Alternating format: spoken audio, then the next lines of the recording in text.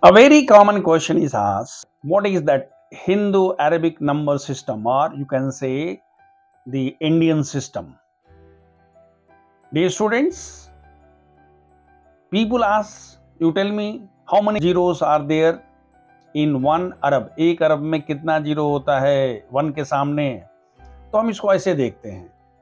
We know that 1 lakh is equal to 1 and 5 zeros, that is 10 to the power 5.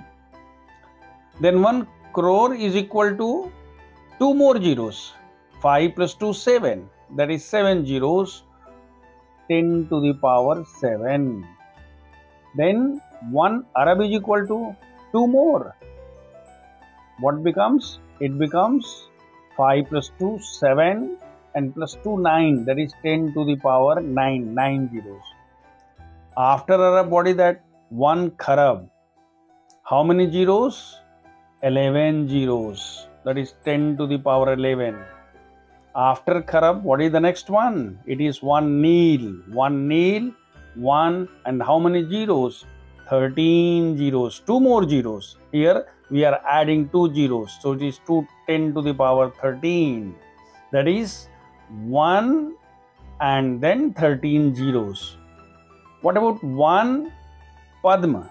1 Padma is equal to 15 zero. 1 and then 15 zeros, that is 10 to the power 15. Then 1 Shank is equal to 1 and 2 more zeros. So that is how many zeros? 17 zeros, 10 to the power 17. And when you talk about 1 Mahashank, then 2 more zeros, that is 1 and how many zeros? 19 zeros.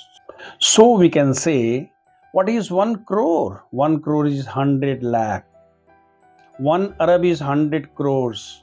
1 Kharab is 100 Arab. 1 Nil is 100 Kharab. 1 Padma is 100 Nil. And 1 Shank is 100 Padam. And 1 Mahashank is 100 Shank. So this way, this is the Indian system of number system. Thank you.